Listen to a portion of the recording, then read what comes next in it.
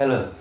First of all, I'd like to thank you for the opportunity to present this material today. My only wish is that I could have been in Beirut to present it, but sadly that was not to be. I visited Beirut in the past, and it's one of my favorite cities. So today I'm giving a presentation called Architecture in the Age of Artificial Intelligence, and it's a brief overview of AI. We all use the term AI. Many of us even been using platforms, AI-generated platforms like Midjourney, but not so many people really understand what it is. And I want to give a brief overview about AI today and to kind of talk about the implications of what it has to offer architecture as a discipline and a profession. This year is, I would say, the year in which architects have finally woken up to the possibilities of AI. And that's for two reasons. Firstly, there have been a number of diffusion platforms, Midjourney, DALL-E 2, Stable Diffusion, and so on, that have been launched this year, and which architects are using to produce some of the most astonishing designs. Secondly, there have been a whole series of books that were published this year, including two of my own, Machine Hallucinations on the bottom right, and Architecture in the Age of Artificial Intelligence, An Introduction to AI for Architects on the top left. I'm going to be referring in particular to the book on the top left, Architecture in the Age of Artificial Intelligence, to try and draw out the implications of what AI has for architecture today. So the three questions I'm going to ask are, what is AI? How did it evolve? And how do we use AI to generate images?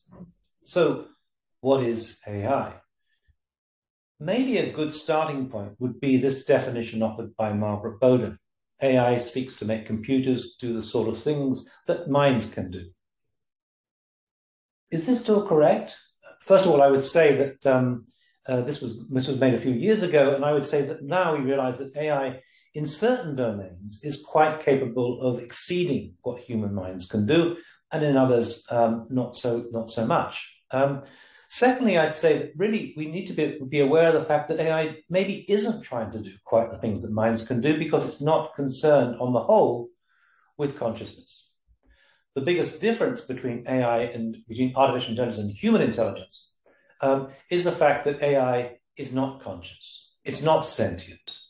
It's not aware of what it's doing. It has no more capacity to think than a pocket calculator has. And yet we use the same terms, neural networks, for both the brain itself on the left-hand side and the neural networks of deep learning. But they're not quite the same. And when we use the term intelligence, we have to ask whether AI really does have the same intelligence. If you can't think, how can you be intelligent? And if you can't think, how can you learn? The standard perception of AI is that it somehow refers to robots.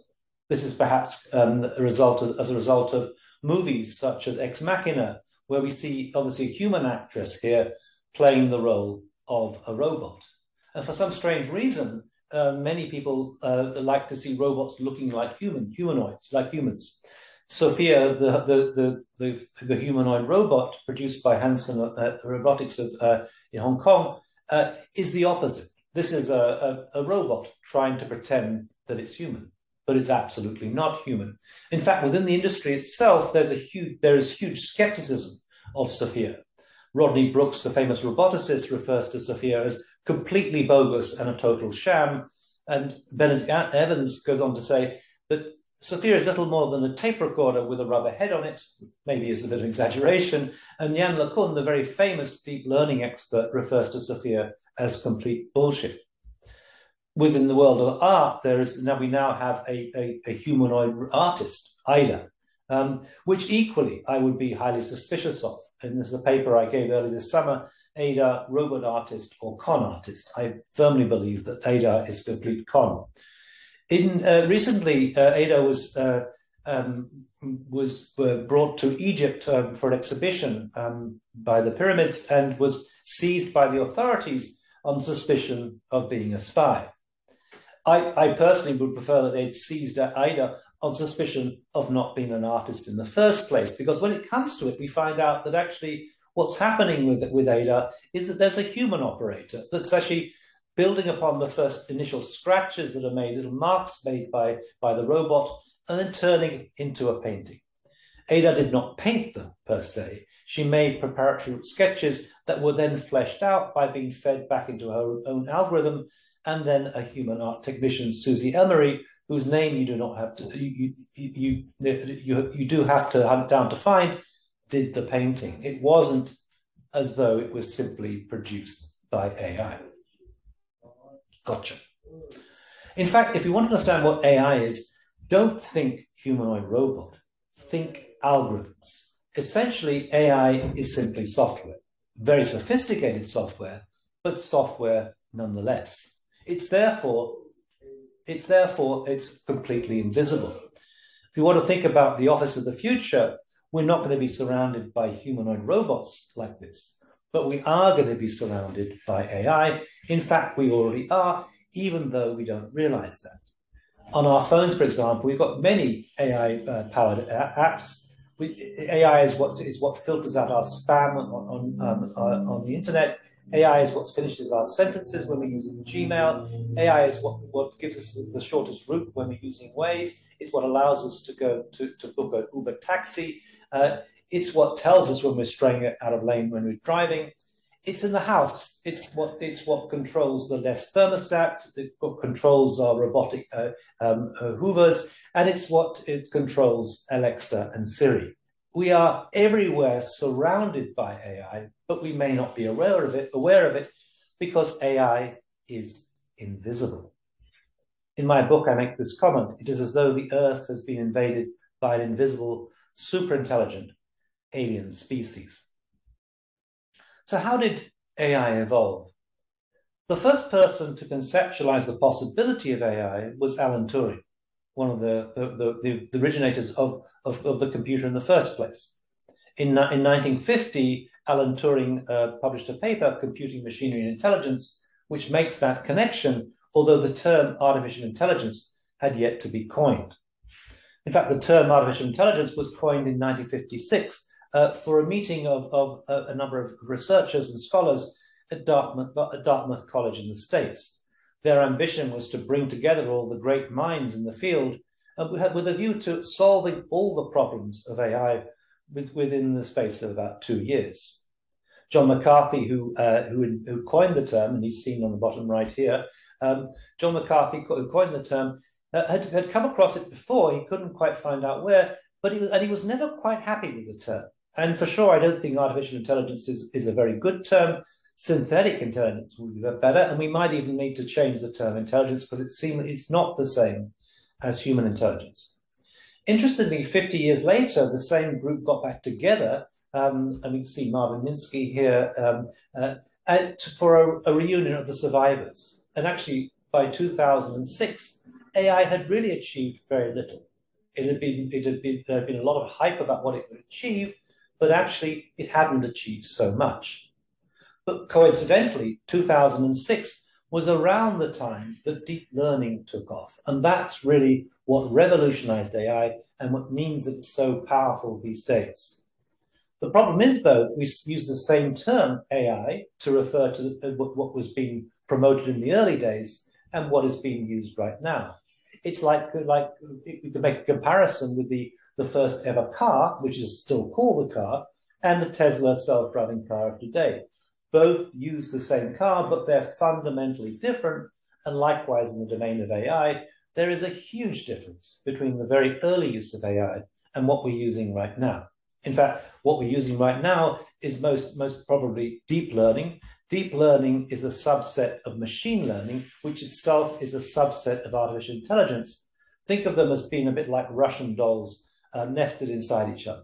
But when we use the term artificial intelligence, most of the time, we're going to be referring to deep learning because that is what has been proved so effective. And the reason why deep learning has proved so effective has been a number of developments. Neural networks were actually explored in the very early days of AI, but it's now that their real potential has been realized thanks to a number of factors. Far greater computing power and better algorithms, the first one, the introduction to cloud services that allow us to access the GPUs remotely. The sheer competition and capital investment going on in AI has also been a factor. The number of college students working on AI, and that includes, of course, the number of architectural students also working on AI. And finally, the amount of data that has been generated recently, because deep learning depends on data. Data is, as it were, the new oil. There's been more data generated in the last 2 years than our previous history. If we're going to look to two events that maybe articulate this shift towards deep learning, we could perhaps look at the two high-profile media events. Firstly, a game of chess between IBM's Deep Blue and Garry Kasparov, the then world champion, that took place in 1997. And secondly, a game of Go. The game of chess was something that nobody expected Garry Kasparov to lose. After all, Garry Kasparov is one of the greatest chess players of all time, but lose is what he did. And this was actually predicted by Ray Kurzweil to happen before the year 2000, and it happened in 1997. But as a consequence of losing, Garry Kasparov makes this important point. We just have to understand that everything that we know how to do, machines will eventually do better than us. Anything you can do, AI can do better. But perhaps the most spectacular match to take place was the one of Go between AlphaGo, developed by DeepMind in London, and Lee Sedol, one of the greatest ever Go players of all time. Now, the difference between chess and Go is enormous. Go is infinitely more complicated. There are more potential moves in Go than there are atoms in the universe, and therefore they had to develop a different system. Deep Blue had been trained as it was an expert system that had been trained on all the known games of chess, but AlphaGo was a learning system that was able to far exceed the capabilities of what Deep Blue could do. Again, nobody thought that Lee Sedol was going to lose this match, but everyone was surprised, Lee Sedol most of all. And game two, in many ways, was the turning point. Yesterday, Lee Sedol comments, "I was surprised, but today I am speechless." And the particular move that he's referring to was something that's now become famous within the world of Go and within the world of AI, and that is move 37 in game two. It's this particular black stone here, which rather unusually has been placed on the fifth line and not the fourth line or the third line, as most initial plays in the game of Go are located. But what happened with this, as with other so-called slack moves that were played in this game, is that AlphaGo was operating at a level that no human could understand. And it wasn't until later that the sheer brilliance of this strategic move became obvious.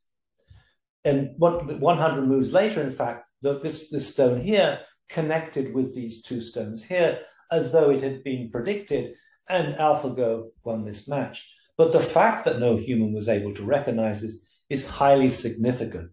AlphaGo was operating at a level that no human could comprehend. In fact, some of the commentators that day thought that it was a mistake. The Google team was talking about is this kind of evaluation value. That's a very surprising move. I thought it was a mistake. But it was no mistake. Later on, Lee Sedol was to come up with a comment. AlphaGo showed us that moves humans may have thought are creative were actually conventional.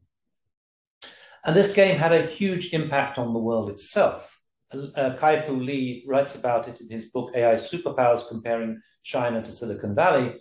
And he makes the comment, this was the Sputnik moment for China. China is a Go-playing nation, and there were millions watching this particular match. And when AI won, and when AlphaGo won and won so spectacularly, this was kind of a wake-up call to the potential of what AI could be. Kai-Fu Lee refers to this as a Sputnik moment. The original Sputnik moment was in 1957, when the Soviet Union sent a satellite into space for the first time. And the Americans realized that they were behind in the space race. This led to the formation of NASA, and the rest, of course, is history. But it was a wake-up call for all the Go-playing nations in the world.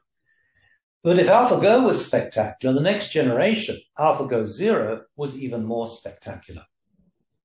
AlphaGo Zero played 100 matches against AlphaGo and beat it 100 games to 0. What's more, it was able to teach itself Go without knowing the games, the rules of the game of Go, using reinforcement learning. Now, if that's not spectacular enough, it's the speed at which it taught itself that is so remarkable. AlphaGo Zero played 4.9 million games of Go against itself in 3 days. Now, that sounds a lot, but when you think about it, that represents 20 games of Go per second. Now, this hummingbird, which admittedly has been slowed down, is beating its wings at approximately 3 beats per second in this video. Imagine something 7 times as fast. It's simply incomprehensible how powerful AI can be. And most people don't realize that. They somehow think that nothing could be superior to human beings, Jack Ma being one example. I never in my life say human beings will be controlled by machines. It's impossible. Human beings can never create another thing that is smarter than human beings. Elon Musk disagrees. I very much disagree with that. The biggest mistake I see people making is to assume they're smart. People underestimate the capability of AI. They sort of think it's like a smart human, but it's going to be much smarter than the smartest human you will ever know. And we won't even be able to understand it. It will be able to operate at a level beyond that which we can operate. And one can think about this maybe by comparison with, let's say, a dog that's able to smell or hear things well beyond the threshold that humans can smell or hear things. So how exactly does AI generate images? I want to just take you through the shift that's been happening between what are referred to as GANs, generative adversarial networks, and diffusion platforms that have just been released this year and which are transforming the world of design. But let me start at the beginning. Makoto Watanabe is a famous computer architect, computational architect from Japan, and he makes the kind of comment that probably was quite common, held by many people at the time. Machines are better than people at solving complex problems with many intertwined conditions. In that realm, people are no match for machines, but people are the only ones who can create an image that does not yet exist. Machines do not have dreams. Is that still the case? One of the breakthroughs in terms of deep learning, and here we can see a deep learning neural network with certain hidden layers here, is how it was able to recognize an image of, in this case, a bird, and much quicker than any other system. In 2012, a deep learning system won the Internet Challenge, and people woke up to the fact that actually deep learning could be hugely effective. What happens here is basically these are neurons and these are synapses joining the neurons, and the flow of information goes from left to right, governed by the weights on each of the synapses that control the flow of information. These can be adjusted over time, but through a process called backpropagation, and eventually it will recognize that this is a bird. It will never be 100% sure. It'll always be 99% sure at best, but it'll be able to recognize the bird. And that was a huge breakthrough at the time. But a few years later, they began to realize that actually this process could operate in the opposite direction. In other words, you could start with the concept of the word bird and generate an image of a bird, which of course had been the holy grail of computer science for many years. So what this suggests in some ways is that the process of generation, of creation of image, is somehow the opposite of the process of interpretation. And one can see how maybe architects often are either designers or they're theorists, but seldom both, because it would seem that this process operates in a different direction.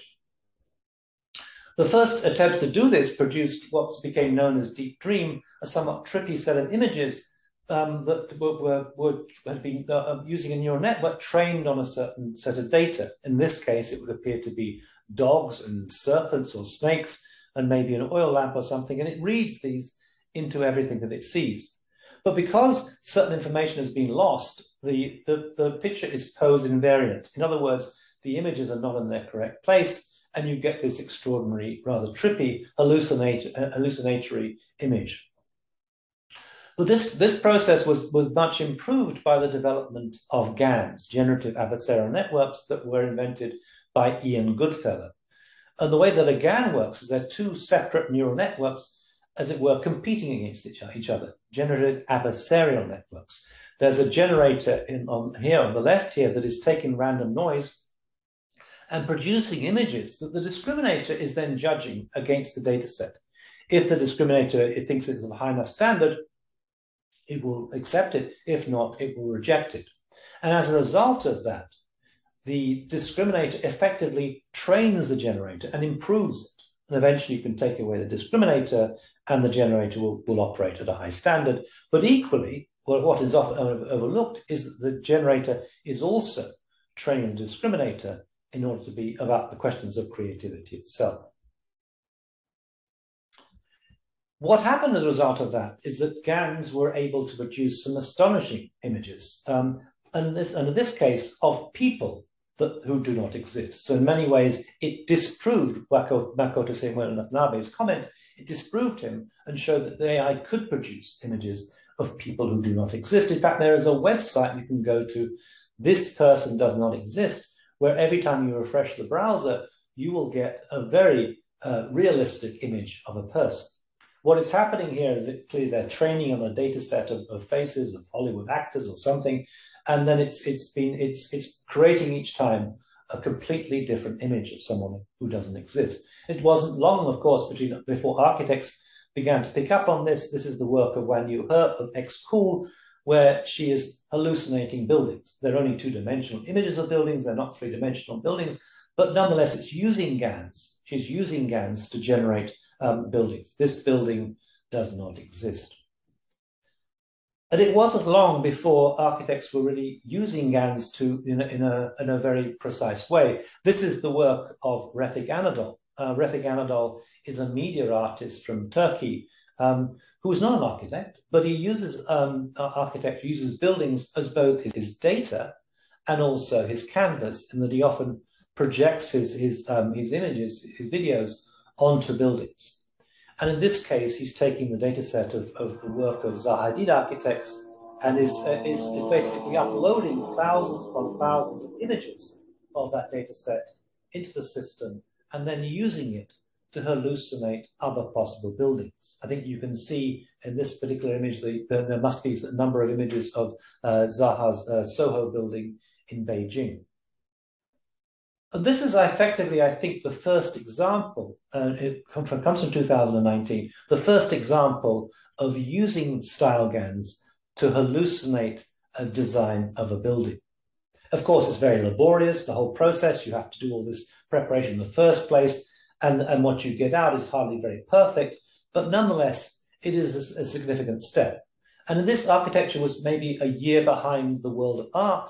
The world of art in 2018 had already auctioned off an AI-generated painting.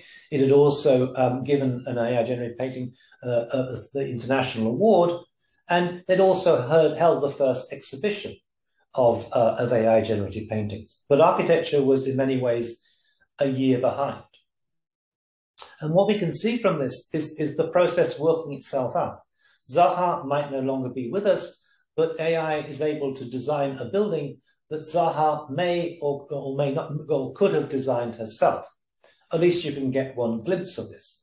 And in a short moment, you'll see coming out of the computer an image that is in many ways quintessentially Zaha. It's not designed by Zaha, but it's drawn upon the dataset of works by Zaha, and it's as though it could have been designed by Zaha herself. And in a second, you will see that image. And here it is. And in fact, that was the image that we used on the front cover of my book, Architecture and Age of Artificial Intelligence. And it's very significant in the history. Following on from that, there are a number of different essays or attempts to try and produce a more sophisticated version of this. This is the work of Corp Himmelblau, the Deep Himmelblau project, masterminded by Daniel Bolojan, that uses style GANs, cycle GANs, and a number of other techniques to take the data set of previous buildings by the Corp Himmelblau office and to hallucinate other possible things, very much in the way that Reffick's work had done, but at a level that goes well beyond the initial attempt by Reffick Anadol. This was very much the state of the art. In 2021, this project won both the Digital Futures Award and also an Acadie Award. It was very much the best that we had produced by then.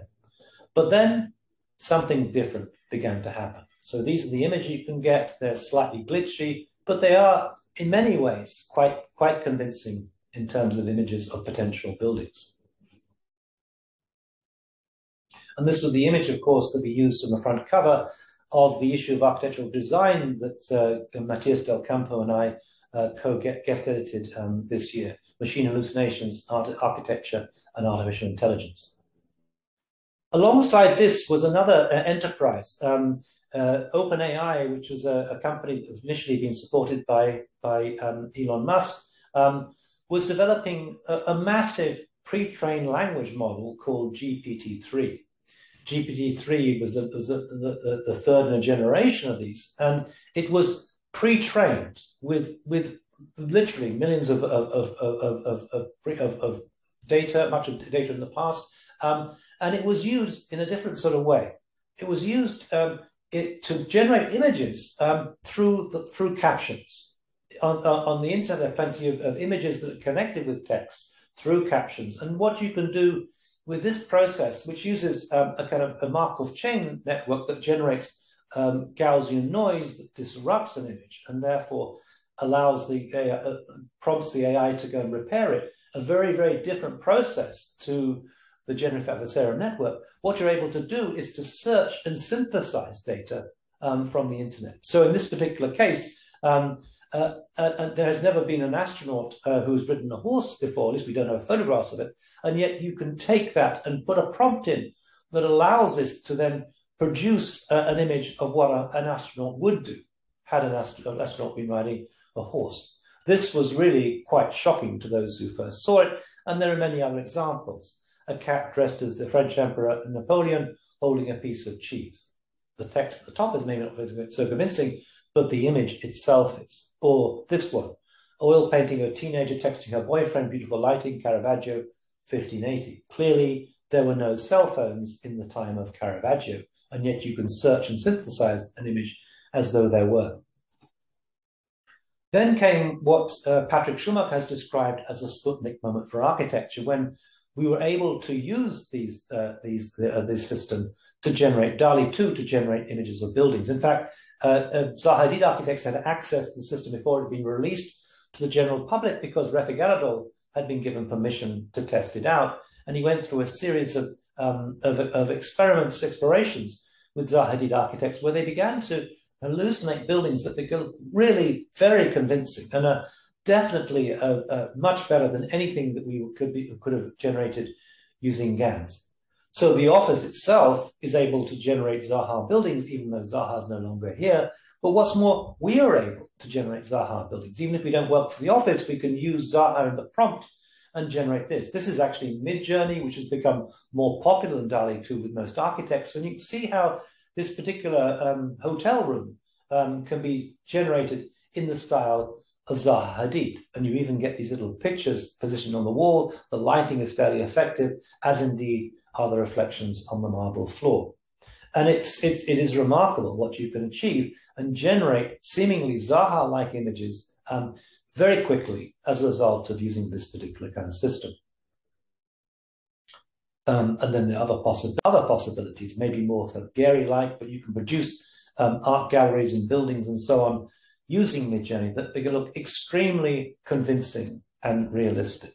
This is why everybody is shocked by Midjourney and how effective and how powerful it can be as a tool.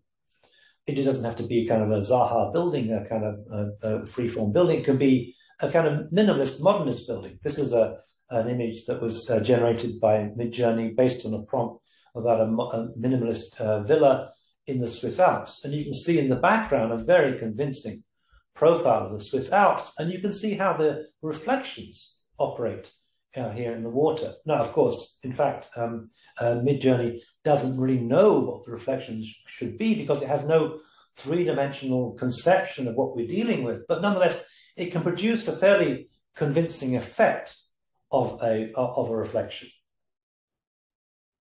This is a study about the Office of the Future, where, again, remarkable things come out. But what is interesting about this, if you look closely, what you read as chairs, you then realize there are no legs to these chairs, that actually there are no legs to the table either. But somehow what's interesting is that the eye somehow reads that into it as though it is there.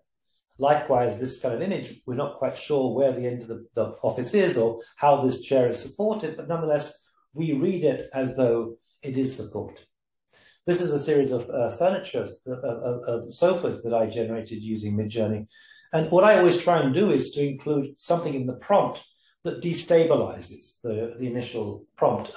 In this case, I used a particular frog. Now, it works a bit like a grit in the oyster, in a sense. It kind of, this is what produces the pearl. It sort of moves it into kind of a radical new dimension. And it's very convincing what you can produce, very convincing in terms of its form and realistic in many ways. But what is also very interesting is that occasionally, if you do introduce a frog into the prompt that gives you this impression, it actually appears in the image itself. This was another series of furniture that I did using a shark, and I think you can see the texture of the shark skin itself appearing throughout these images. It is remarkable how realistic and convincing this can be, and especially when it's dealing with materiality. And bear in mind that AI itself is completely immaterial, and yet you can produce these pebbles that look absolutely convincing as pebbles.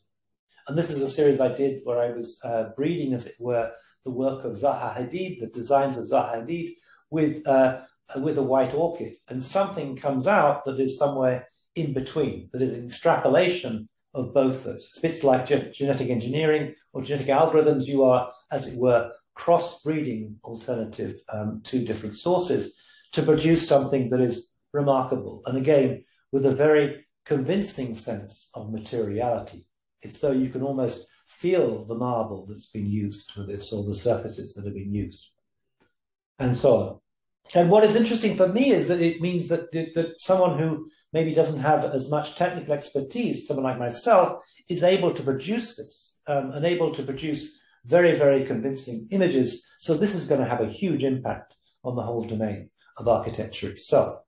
This was a project that I did that used the term cocoon, that has cocoons everywhere, as it were, but nonetheless expanding the possibilities of what we can imagine, increasing the range, operating, as it were, a bit like a kind of a muse, inspiring us. We are writing the prompts, but AI is prompting us.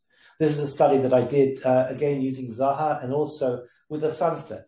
And what it cast it in a desert setting to begin with, and out of the sand dunes and things, something begins to emerge that over time, as you go through the iterations, and there were 25 or so iterations in this project, allows certain buildings to, as it were, emerge from the desert itself in a radically new and fascinating way, producing forms that we hadn't come across before and opening up the possibilities of what architecture might be. We should see it, therefore, as a kind of prosthesis to the human imagination that allows us to do much more than we could in the past. And it's not so much a question of humans competing against AI, so much as humans using AI competing against other humans who aren't using AI. That seems to be the way in which we're operating today. This was a series that was made by breeding Zaha Hadid architects with a thundercloud. And it starts off with the kind of Zaha design thundercloud, as it were, and gradually over time, we can see something emerging out of this kind of design the thundercloud that begins to start turning into something we recognize as a building. And this is part of the process of what happens when you work with Midjourney. You can iterate, and eventually it'll get more and more refined and more building-like as we go.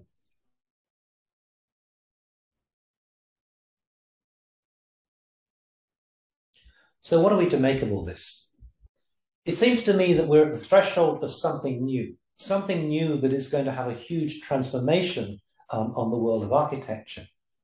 What is importantly, it allows us to understand what AI can produce. All the books that were published this year were written before these diffusion platforms were introduced, and therefore the illustrations were nowhere near as good.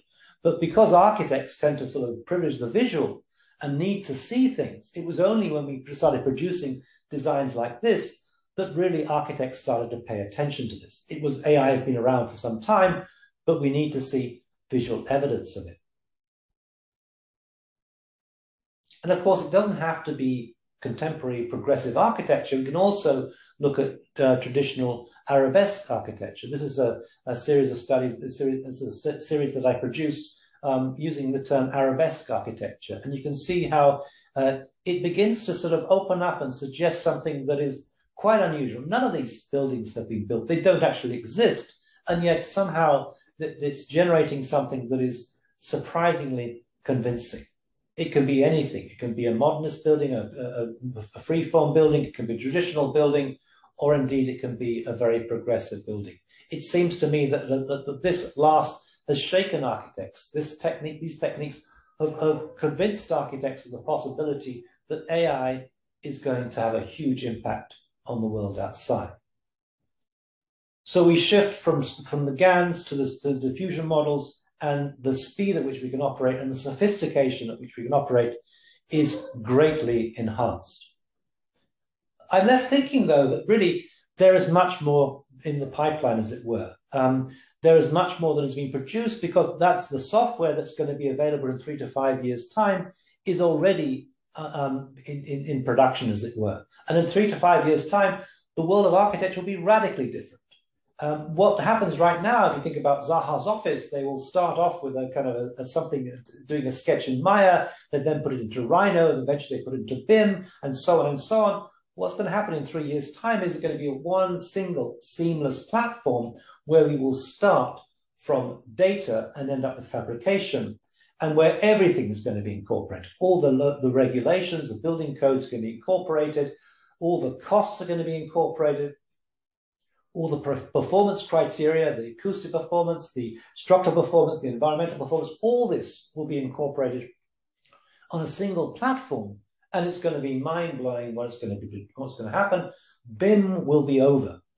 And this is the point. So I'm going to sort of include this comment here from Alan Turing. This is only a foretaste of what is to come and a shadow of what is going to be. And I think we can take this and say that Midjourney and DALL-E are themselves just a foretaste of what is to come and a shadow of what it's going to be. If there are two models we need to think about in terms of the future of architecture itself, is it possibly the game of AlphaGo and the self-driving car?